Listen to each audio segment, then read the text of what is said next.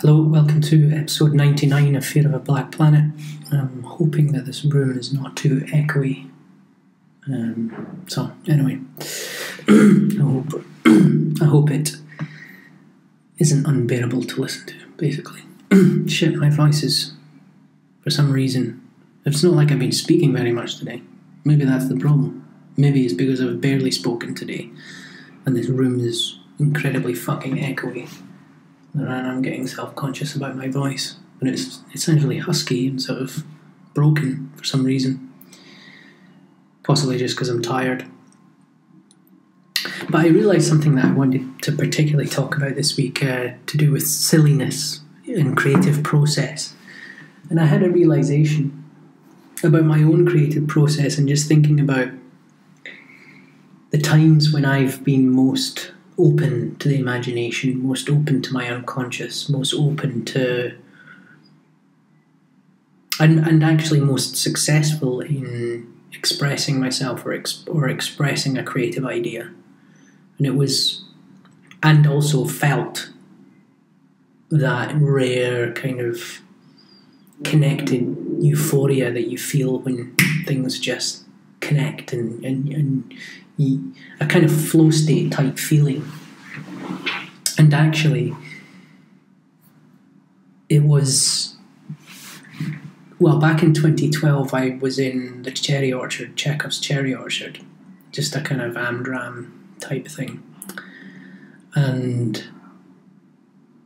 was quite a big role, and I hadn't done any acting for years. And I was always, as I've probably said before on the podcast, the only thing I was good at school was acting. It's the only thing I got recognised for being any, sort of having any standout talent in. And I did a bit of acting at school, but then when I left school, went to university, and I did sort of like some silly little plays, some sort of, nothing too serious. But a couple of years after I moved down to London, I was sort of deciding, do I want to focus particularly on the music and poetry, or do I want to take up this acting stuff again, because it was the thing that people said I was good at. So anyway, I experimented with it, and I got this part out of the blue, which was pretty interesting in and of itself.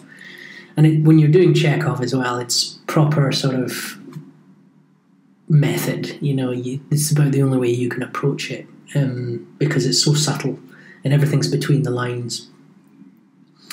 And so the challenge of bringing this stuff to life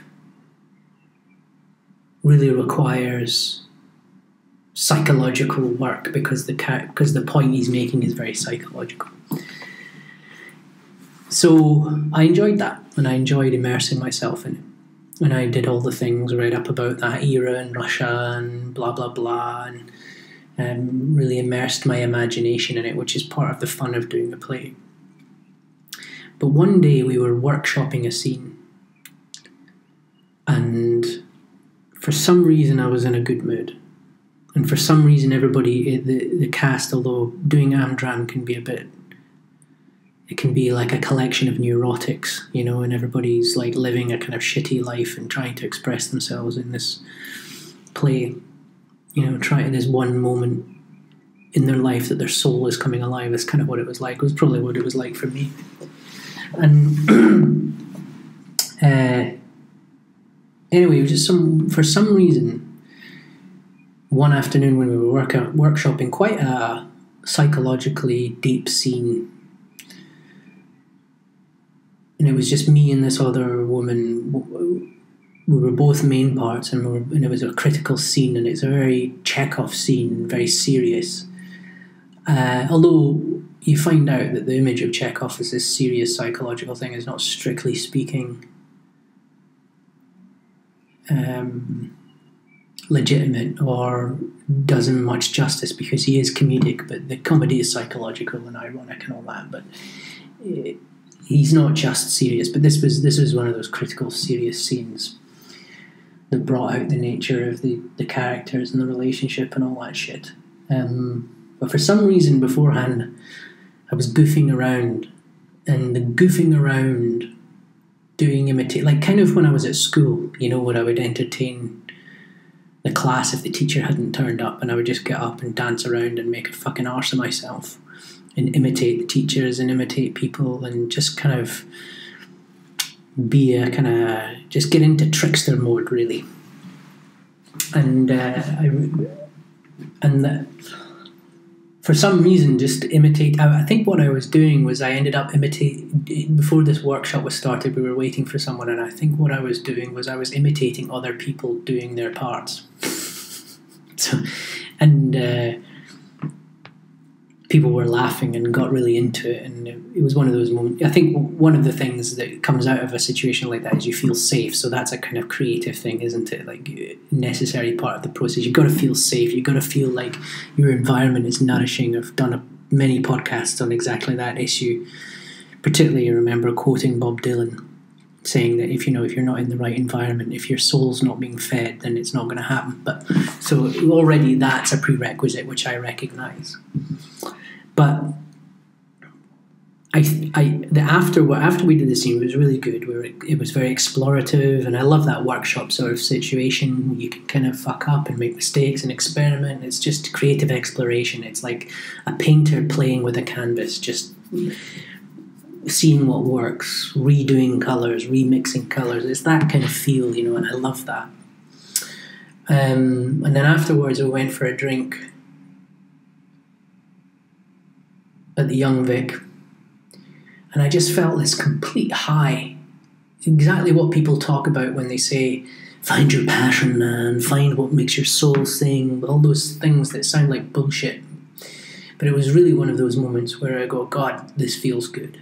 Because it was like a combination of, yes, the validation, the need for validation, the need to be seen as brilliant, but also the need to connect with others. All these things locked into place, but there was a real meaningful sense of fulfillment that came out of it as well. And the only way I can describe it was just this kind of lightness and this high, this sort of summery lightness and beauty to the moment, and just a fulfillment that I couldn't really say I've had since. Maybe flashes of it after gigs, but it wasn't an ego high. It wasn't like, oh, everybody loves me, I got an applause. It wasn't that. It was because it was just people goofing around. There was no applause. There was no one that said, oh, that was great.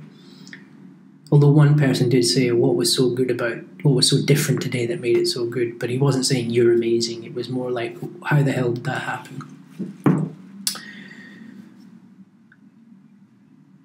And I think that the missing thing, the thing that didn't strike me at the time, maybe it did and I forgot about it, but just struck me the other day looking back at that, and what got me into that creative state of being was the silliness, the goofing around part.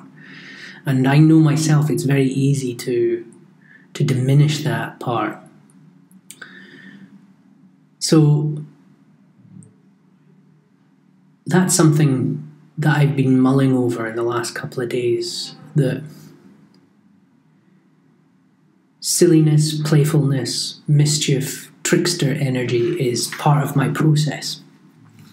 And I think that too often and this is part of the problem with the way of looking at creative industries, which is an oxymoron, you know, and turning creativity into some kind of engine of the economy and the knowledge economy and all that sort of stuff. That creativity has now become this engine of the economy. And people talk about, oh, we should really value creativity, you know, we should really turn to that because creativity solves problems. Well, I say, well, actually, that's not what gets me in the zone. In fact, that will put me out the zone. Because the thing that happens when you're being silly is you're just completely spontaneous in the moment. And you're not self-conscious. That's the critical thing. That lack of self-consciousness gives you access to your unconscious without you even knowing it. It's and it's also, you could say, some people might say, well, that's not very serious, it might be good for comedy, but I was doing a serious scene there. So I think it's very interesting that as much as it was goofing around and as much as there was silliness, it wasn't just frivolous. It was there was a sort of depth to it. I can remember feeling that depth when I was imitating people and making people laugh and sort of playing up to the crowd and being a bit of a lovey.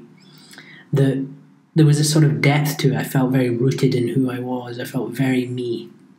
And whether or not people agree with this way of going about creativity, I think that's the feeling you've got to go for. Where do you feel most yourself? It could be if you're walking in nature.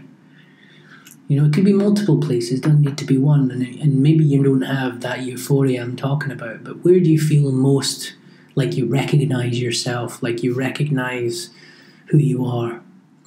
And I would say if that still eludes you because your conscious mind is going, no, not that, not that, not that, then list the things that definitely don't. When do you definitely know you're not feeling, you don't recognise yourself, you don't feel connected to who you are, you feel distant from who you are? That's easy enough, and I think that you can work it out that way, probably. And then that will start to bring into your conscious imagination areas where you actually feel the opposite of that and actually feel a positive sense of self and meaningfulness. But I just thought it was interesting that the playfulness, the silliness, the trickster nature of just goofing and fucking around and mimicking and being a kid. And it's not to say, oh, creativity is just about being a big kid. That's not what I'm saying. Because the reason why I bring it up is that I see now my challenge as an artist is probably to see how can I integrate that into an actual practical form of working. How can I make sure that I'm accessing that energy and therefore accessing that mental state of playfulness and unself-consciousness? And I guess what I tried to communicate about what it felt like is that as much as it was silly, there was a silliness. In that state of silliness, I feel a sense of command. I feel a sense of power. But it isn't power over others. It's power in the moment. It's an empowered, creative state. And yeah, that is interesting. That is actually very interesting. So the challenge is how to integrate it, how to create a process. And I suppose that's a difficult question, an elusive question. So when you have an elusive question, you do the Lockean thing. Well, what would be a bad process given what I know? What would be the limits of this process? In what areas would this not be happening? So I suppose that's a good way of trying to get a creative process. Figure out when you're not creative, and then figure out spaces that avoid those things. Figure out methods, ways of living, attitudes, social company, where those things that you know definitely do not serve your creative state of being as an artist. Find out what they are and what would be a viable way in daily life, in your practical life, to avoid them and therefore be more likely to encourage that. And I'm just trying to think. Well, a good example for me would be rush hour during the tube. I mean, there's just fuck all creative about that. I mean, to be honest, this morning I had a little bit of a moment. I was going up to Liverpool Street in the rush hour, and I did have a sort of positive thought. I could see it was very busy and I could see everybody around me, but I just got this, I think I was probably just in a decent mood. Well, I don't know though. I mean, I was as anxious and fucking distracted as usual, but something struck me anyway, unusually, because I'm usually very grumpy, and the more I live in London, the more, what's the word, misanthropic I get, and I didn't used to be really at all misanthropic, but you know, maybe it's kind of healthy, because there's a point where you can be too idealistic about human nature, and that can be dangerous. but obviously extremes on both sides are not good. So, but anyway, I had a very unmisanthropic feeling this morning, where I just felt that there was a real heroism to everybody that was going. Ooh. People were just getting on with it. I could see people reading their book. I could see couples smooching. I could see people just sort of meditating. But there was a sort of, I just saw the strength in everyone around me in what they were doing, and it wasn't a haggard, beleaguered sense of strength. There was just a real sense of like human resilience and complete lack of self-pity. I think that was what struck me about it, and I wouldn't be able to claim that for myself. Most times when I'm on the tube, I have to say, it's probably the most likely feeling I would have on the tube is self-pity, which is a good example of a state of being that's non-creative. But that was interesting. But more often than not, that's a rare case. And that's a rare case because I've got such an attitude when I'm on the tube. I'm not saying anything about anyone else.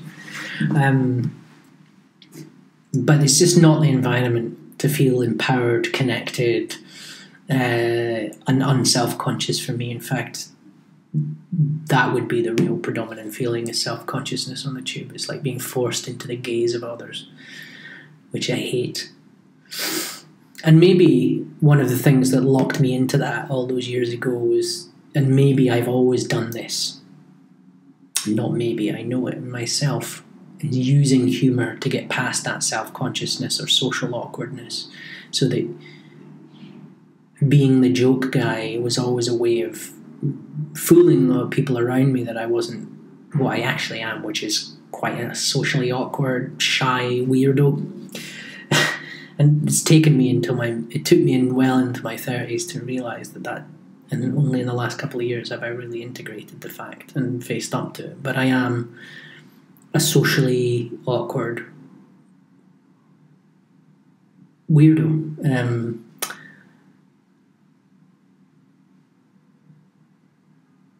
So maybe there's an element of the defense mechanism, and the humour can take away the awkwardness and self-consciousness in that sense. But in a play, those tactics are not sustainable because you're going to have to face up to your bullshit at some point if you want to be a truly creative artist and truly get into the play and truly immerse yourself in the character and truly do the job. So that's at best half the story.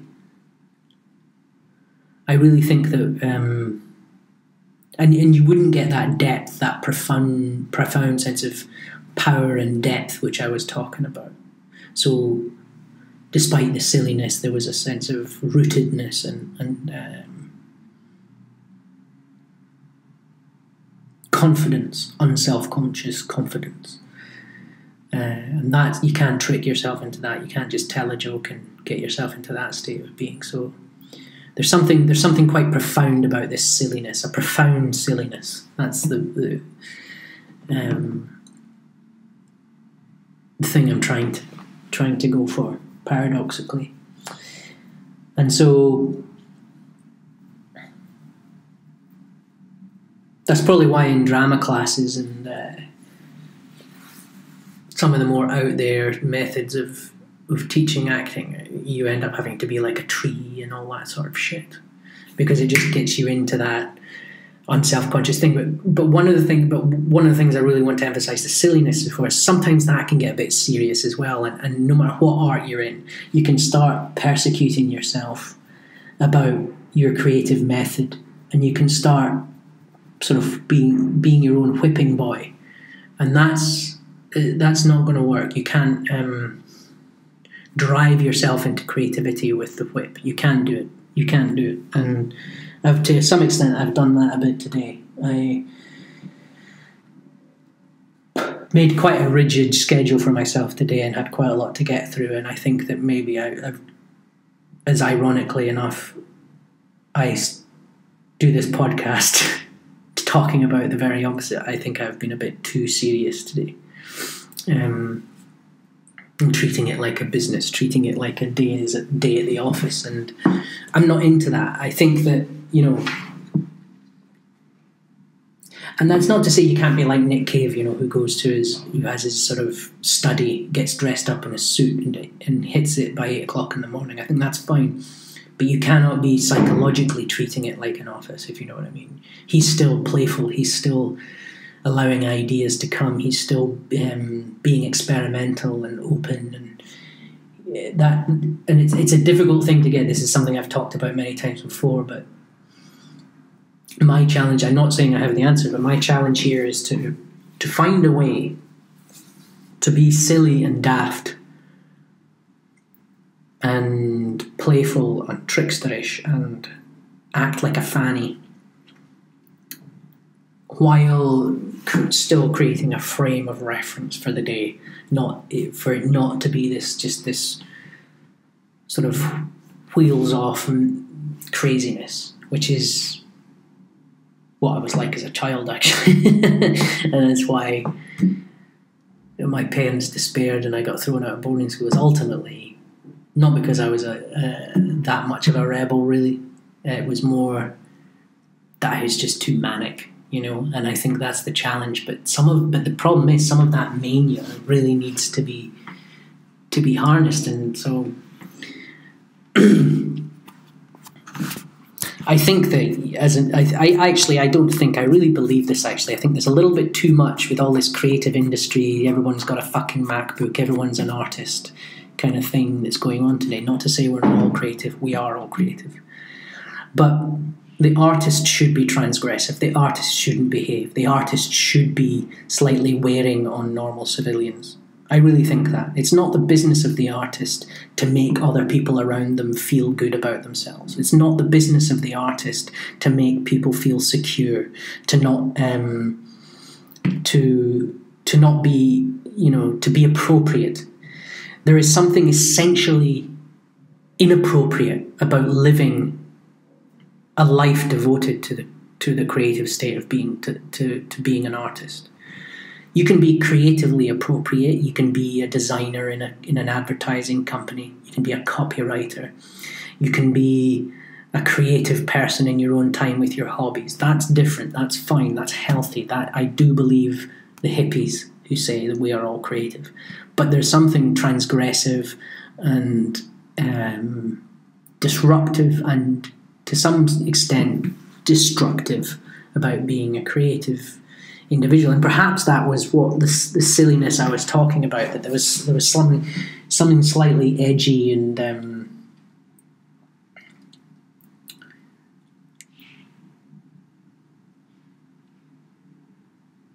unsettling and strange about that silliness, and maybe that was part of it. I mean, this is all just speculation because we're fucking mysteries unto ourselves, and no more is that true than with artists. And it ought to be true. We should not.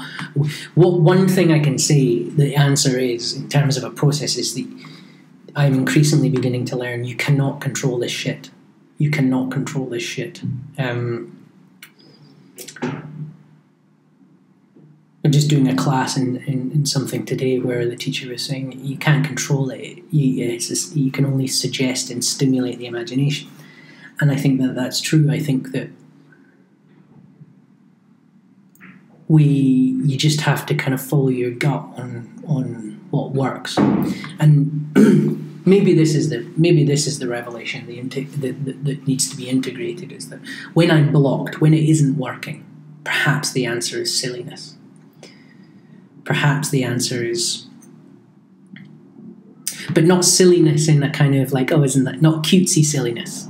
That's, I think, what I was trying to say about it. It was not cutesy silliness. There's something slightly provocative and edgy and slightly disconcerting and Dionysian about the silliness. And yeah, actually, when I say it like that, that is actually exactly what it is for me. And I think one of the things I've got to get over is, you can't be like that and be worrying about what other people think or what. And maybe when I was a kid, I did used to fall back on that silliness because I knew it was the only thing that was kind of keeping me sane. And I was very much told not to be like that. And it was very much wearing on people. But I'm not a kid now and I don't have to answer to anyone, so maybe that's it. But people will look down upon you. People will think you're crazy, narcissistic, manic, dangerous, out of order, inappropriate, rude, all those things. And I think that one of the things that we have to, and this is probably one of the many reasons I get so pissed off with the PC types here, is because that finger wagging attitude is all based on exteriors. It's not based on no one ever says, oh, he used this word, but maybe what was going on inside his heart. No one ever asks that. No one ever asks, oh, what's the complexity of this person? It's completely lacking in nuance, and it's completely lacking in any sense of interiority to the person, which is what really matters in morality. And that's what we need to remember as artists, that whatever people say about us, whatever people think about our silliness, our stupidity, our mania, our inappropriateness, what matters is in your heart. What matters is, are you a moral person in your conviction and inwardness, like I was saying when I read my Kierkegaard essay? That's the key. It's an existential thing. It's not about what people think they know. Because they don't know. They don't know. And they certainly cannot know by applying generalizations like political correctness. It's a generalization, top-down model of human behavior that bears no account of individuality at all. Anyway, on that point, actually, I wanted to talk about this free speech stuff, because someone pissed me off the other day, one of my mates. Let me just bring up my notes here.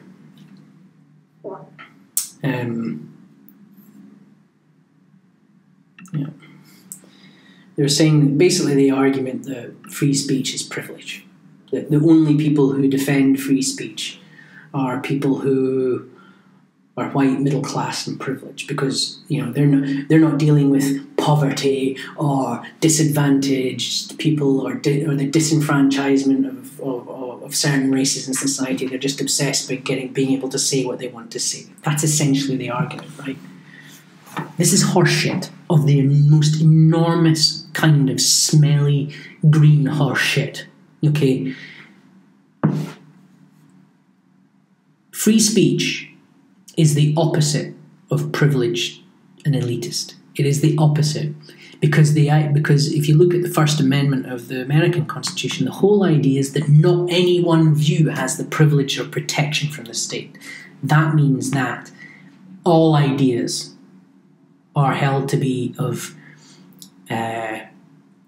equal standing in terms of the law, not equally valuable in terms of what they're actually the ideas, but equally valuable in terms of the right to express them, and equally unbound by the law. And what that means is, however you apply it, whether it's the First Amendment to the Constitution or just the sort of governing principle of free speech that exists in the UK, the basic intuition there is that no idea is privileged over any other idea. And the only way you can maintain that idea of avoiding any idea being privileged over the other is to not protect any one idea from being criticised. It's sort of a paradoxical thing that if you're going to start protecting one idea over another idea from being criticised or satirised or ridiculed in a certain way, then you are actually creating privilege. And the only way you can avoid that privilege coming in is by making sure that all ideas are equally open to discussion and debate. That's the key. So it's actually the opposite of privilege. And I would also say it's the only way to guard against bad ideas, to have free speech. You can say that, but hate is more than just a bad idea, it's damaging. Yes, but the only way to challenge that would be to challenge the governing ideas. So the only way to challenge the Nazi hate, and this is always the problem with totalitarianism, is they start privileging their ideas above anyone else, and saying that certain ideas are beyond criticism, and only certain ideas are expressed on the airwaves. And that's when you start getting the problem, because people can't criticize, because ideas are not open to critical analysis. So bad ideas can flourish without free speech. That's the problem. Bad ideas can always become more toxic and more embedded, and they kind of have a privilege if you can't criticize. And you could and people who think, well, we're only saying that, you know, most ideas you can criticize except these ones. Well, I say the minute you bring that in, you're basically bringing in the concept. There's a precedent for privilege of an idea, and it's the precedent for privilege of an idea that free speech is the only antidote to. So it doesn't matter if your idea is in fact moral or good and you're trying to protect it. The minute you say this idea needs protection from criticism, is beyond criticism, then, like, say, like Islam, you know, you can't criticize Islam in the same way you can criticize the Catholic Church, which is effectively the dogma of the age, given the reaction to the Charlie Hebdo killing. The minute you do that, and you might be right, let's just say for the sake of argument you're right, that the Islamic religion is the religion of the downtrodden non-whites, and therefore doesn't have the same privilege as the religion of the Catholics, so they need better, more protection because it's punching down, right? Let's say you're right, but the thing is, if you bring in the precedent of that, then you allow future claims to being punched downward to start coming up, and anyone who, this is the problem with political correctness and identity politics. Anyone who starts adopting that language is exactly what the white racists do. They start adopting the language of persecution, and by doing that, they assume a legitimacy and actually assume a privilege of protection to themselves. That's their whole propaganda tactic, is that tactic, and that's the precedent that free speech avoids. But there's another point here. Free speech is also the only way to ensure that the abuse of good ideas doesn't happen. Right? Because having bad ideas is different from having good ideas that are abused, and I think this is much more of a bigger problem. And the only way you can do that is through nuance. So an example of a good idea that's often abused would be equality, where people start confusing equality of opportunity with equality of outcome. So you say, well, if we don't have 50% women, it's bigotry. If we don't have 50% admissions for black students as white students, then it's racism. That's an abuse of the central good idea of equality. Another example, which you find on the right and which is often thrown at the right, is individuality. Individuality is one of the central ideas of Judeo-Christian culture, and what I would say the Western civilization is the idea that there's something that the individuals are an end in themselves. That it finds its crystallization in the Kantian version, I suppose, the secular version, but it emerges out of Christianity. So that idea that individuals are ends in themselves, that they're not valued according to anything else other than simply what they are, that they're intrinsically valuable as individuals, that can become an emphasis on their individuality can obviously become very easily propagandized into an emphasis on selfishness and or solipsism or egotism or the economic libertarians' version of the kind of abuse of the Adam Smith idea that the only answer is just to let individuals fulfill their own selfishness, and therefore and the general good, capital G, will emerge from that. And that can be used to justify all sorts of stupidities, even though there's a grain of truth in it. There's a grain, and it emerges from that Judeo-Christian idea of individuality. And the only way, and this is the thing, the people who argue against free speech and slander and scandalize those of us who defend it, and the people who defend political correctness and identity politics, they do not have nuance. They can only say, that's a bad idea, therefore it's bad, man. It's like, yeah, but what happens when certain ideas which are becoming toxic are actually emerging from good ideas? How about that? What have you got to say about that? I'll tell you what you've got to say about that. Not a fucking thing. You've got not a fucking thing to say about that. Because there's no nuance in the ideology. And the only way to bring nuance is to make sure that at the core of society is the idea of disputation, debate, discussion, dialogue. And how do you maintain that? Free fucking speech. Ultimately, the guiding principle behind my defense of free speech is that I think free speech is synonymous with the idea of accountability. That if you don't have some cultural privilege of free speech, if you don't privilege that as one of the key rights, in that sense I use the word privilege in a different way than I was accused of, if you don't place free speech at the core of society, then you take away or you compromise accountability, because it's only through because civil rights would not have happened if people had not been able to make their voice heard, right? Workers' rights, freedom of association, freedom to protest, freedom to voice. This is the thing. Marx's first battles were with the Prussian state over what he was allowed to say. It was a matter of censorship. So the whole workers' movement would not have happened without free speech. And it began with free speech. It begins with free speech because all social change starts with accountability. And if you start limiting free speech, then you start to limit accountability, because you're effectively saying there are certain things which are beyond challenging. And you might say that certain people are more vulnerable than others, so therefore they are more protected. But the minute you grant that, then you grant a precedent for everyone else. I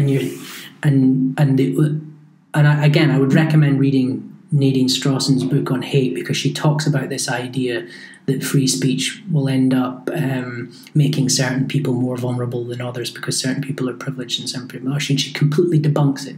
And she says, actually, hate speech laws that limit speech on the basis of the damage they can do to certain communities, almost always end up damaging minorities rather than protecting them. But the central idea behind my defense of free speech is that it is the beginning of accountability, and therefore it's the beginning of social change. It's the beginning of the fight for justice, the fight for truth, the fight against propaganda, the fight against exploitation. It doesn't happen unless you get your voice heard. And the only antidote to being silenced is to have your voice heard and demand that your voice is heard. Right? So the only way that hate speech can actually do damage is when the person who is the victim of it is silenced. And so the answer to hate is free speech. I'm going to leave it there. The answer to hate is free speech. The answer to hate is free speech.